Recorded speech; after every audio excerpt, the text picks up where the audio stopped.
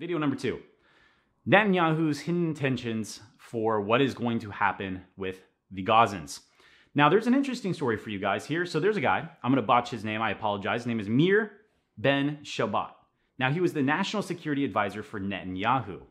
Pretty prominent guy. Somebody that you might like him or hate him. Somebody that you might be interested in knowing what he has to say.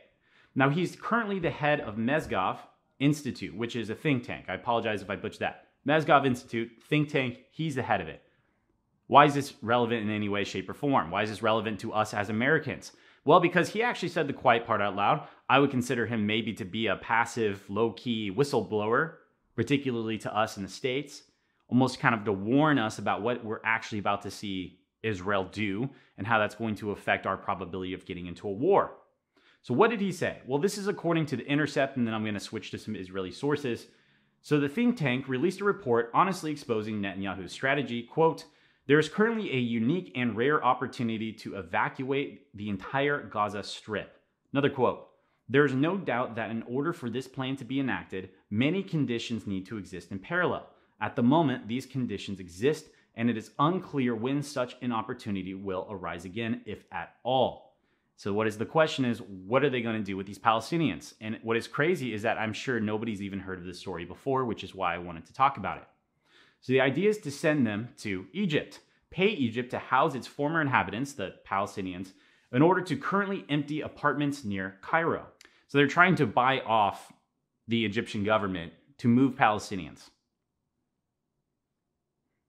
It's kind of funny because whenever we learn about these things, there's always a debate about ethnic cleansing.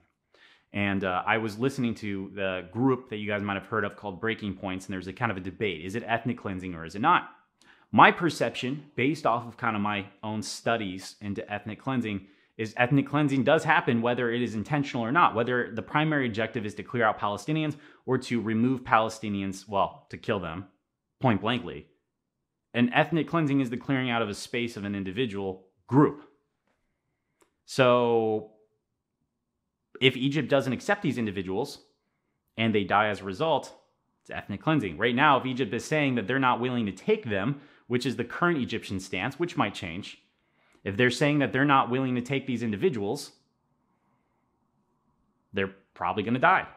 And the Egyptian government at this moment said that they are willing to let hundreds of thousands of folks die. They're talking about the Palestinians. They're willing to let them die before letting them in.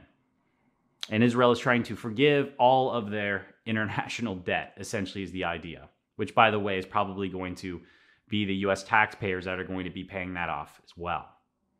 So these are hidden intentions. Now, what's really interesting about this is that Netanyahu actually responded to this type of critique. So what did he say? Netanyahu admitted this plan and said that it was essentially a hypothetical. Netanyahu said, oh yeah, this was a plan, this is legit, but it's just a hypothetical. Well, then what's the first plan?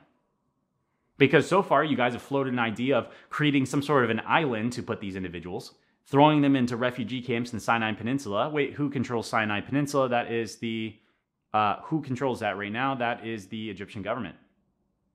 Put them in Cairo. That is the Egyptian government. Why do I think that the Egyptian government might take some of these individuals? They have a military government that is bought off by the United States, who dropped billions of dollars for them. So if we have Netanyahu who's trying to clear all of them out, and at the same time, in the first video, this might be the second video, in the first video I was just stating how Netanyahu essentially wants to permanently occupy the Gaza Strip, which they don't have the forces, so they need the U.S. to jump in. And now we have the mass exodus.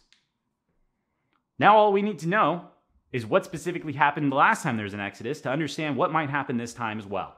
And that's what the next video is going to go over.